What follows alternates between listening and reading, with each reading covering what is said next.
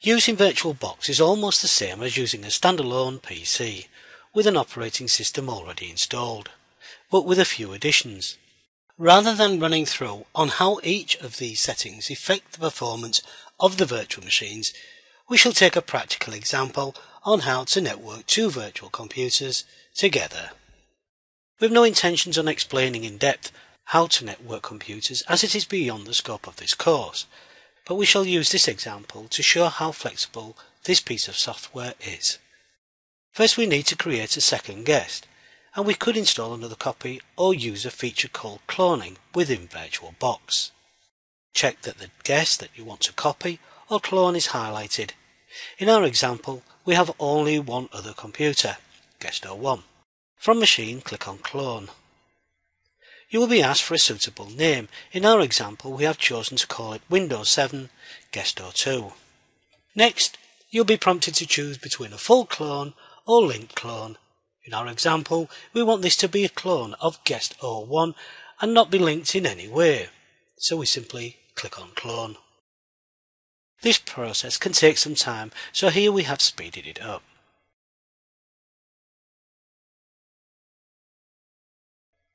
We now have two guests running Windows 7, each with their own settings that can be changed. Here we shall start both guests.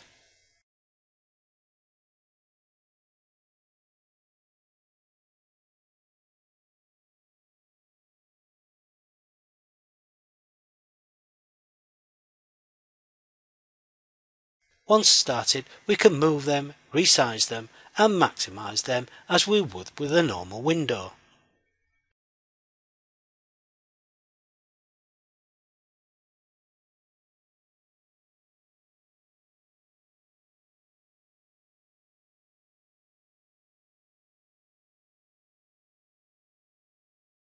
And with Windows, we can also close them. If we click on the X in the top right hand corner, we shall be given three options. Save the machine state. This is useful if you're setting up several guests and you need to save VirtualBox at a particular point, so you can return to it later and pick up at that point without losing any data or settings. Send the shutdown signal. This is the same signal that is sent when you click on Start then Shut Down.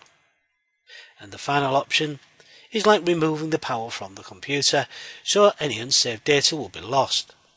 Further, a message will be displayed when the virtual machine is restarted that Windows did not shut down correctly, and you have the option at that point to restart in safe mode.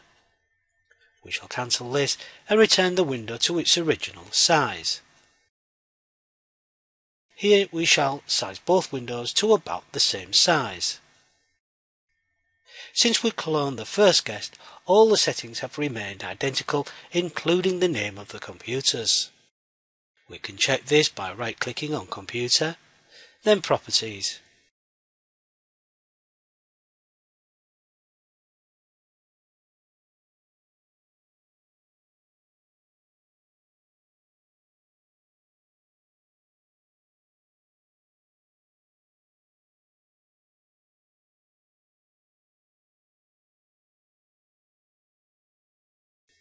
As we can see here, both are called Dave PC.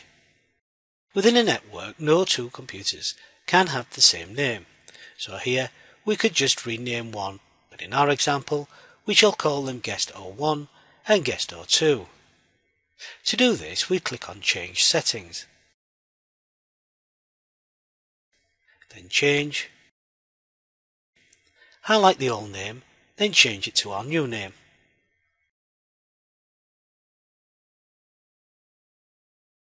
Click on OK when the message "You will need to restart the computer for this to take effect." Click on Close, then Restart Now. We shall now repeat this for our other guest.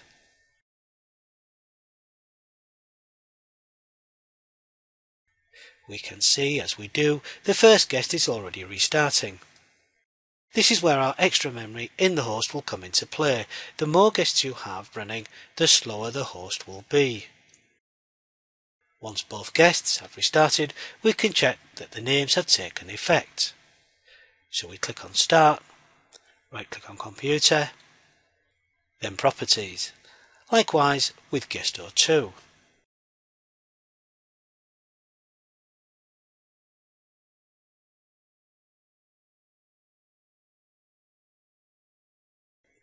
And here we can see in both instances this has taken effect. VirtualBox even allows the guests in their network default settings to access the internet through the host. This is handy should you wish to update both of the guests.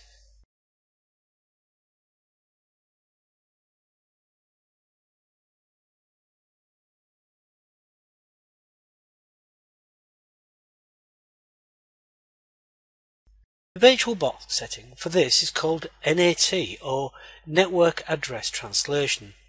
This may seem complicated, and the process is, but it simply means that it takes one network address and converts it to another. We are not right now concerned about this, since this is covered in our next course. All we are trying to demonstrate here is how flexible VirtualBox is. Our next step is to change the network adapter from NAT or NAT in both guests, so they can communicate with each other and not with the host. After shutting both guests down, we can access the setting of the first guest. Here we can see attached to settings is NAT or Network Address Translation. Click on the selector to the right of this. It can be changed to Internal Network. Bear in mind that this means internal network of our guest. Now we have to choose a network adapter or type of adapter. We can choose Intel Pro 1000MT Desktop. Notice here the MAC address. Every network adapter that is made has a unique MAC address and is used exclusively throughout networking. The MAC address is fixed and no other device on a network can use this number.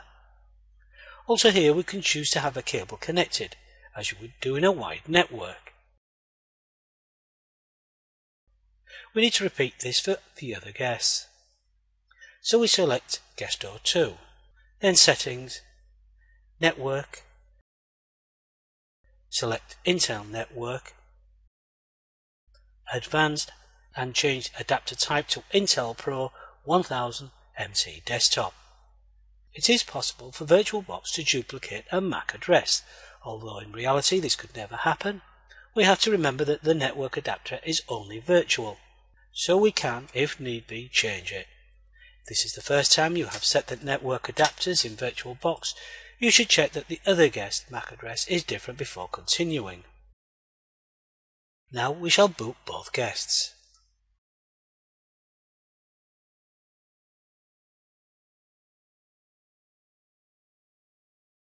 Notice before we begin, this icon has an exclamation mark. This is something we need to recognize, since Windows is telling us we have a problem with the network. In this instance, it indicates a problem with the internet connection. Let's try and access the internet through the guests like we did before.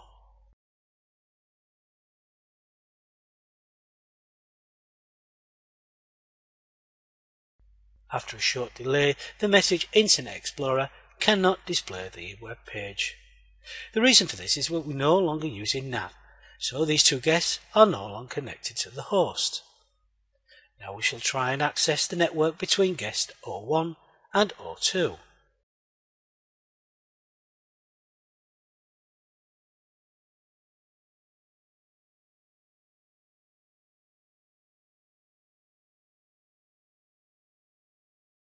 Notice the message Network Discovery and File Sharing are turned off. If we click on this, it will automatically reset the Network Discovery settings. We shall close this and set them manually. To do this, we navigate through Control Panel, then View Network Status and Tasks.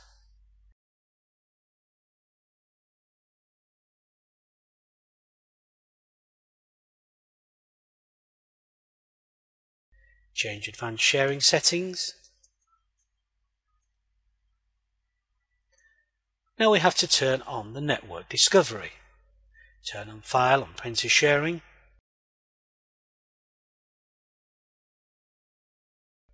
Turn on sharing so anyone with network access can read and write files in the public folders, and turn off password protected sharing. Finally, save changes.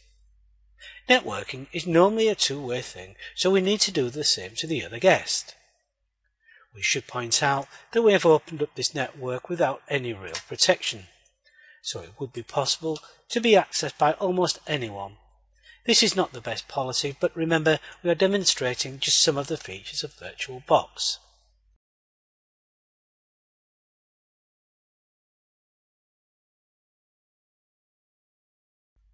Now we shall try and access the network as we did before.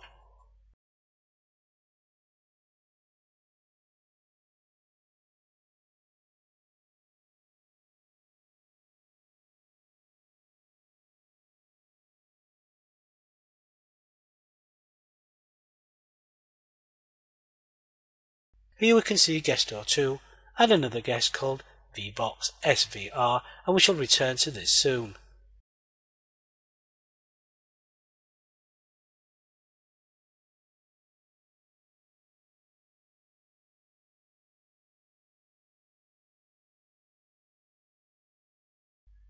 Likewise, on guest 02 we can see guest 01 and also VirtualBox SVR. In some instances you may want to send information to or from the host to one or more guests. We can do this using the shared folder. First you will need to create a folder on the host PC. This will become our sharing point. In our example it will reside on the C drive, and it will be called host folder, and will be referred to as the network drive in VirtualBox.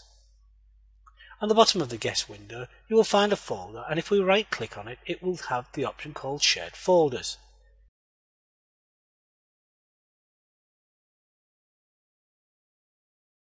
Here we can select machine folders, then click on add.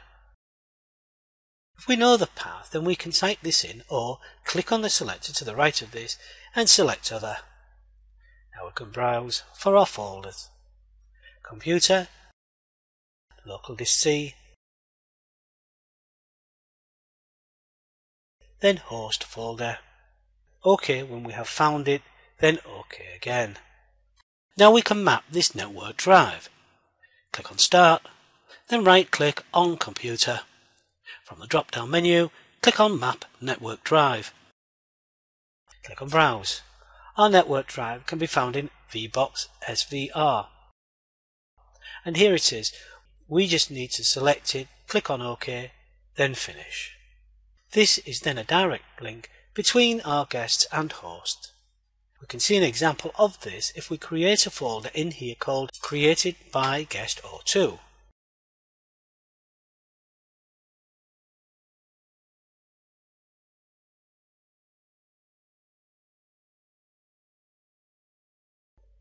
Now if we access the host, navigate to this folder, we can find it here. This is it for VirtualBox, a very versatile piece of software. There are many tutorials on the internet on how to use it. We have only just shown you here the very basics. You should use it to see the differences in between the operating systems, how to access certain features within the operating systems, and how they behave.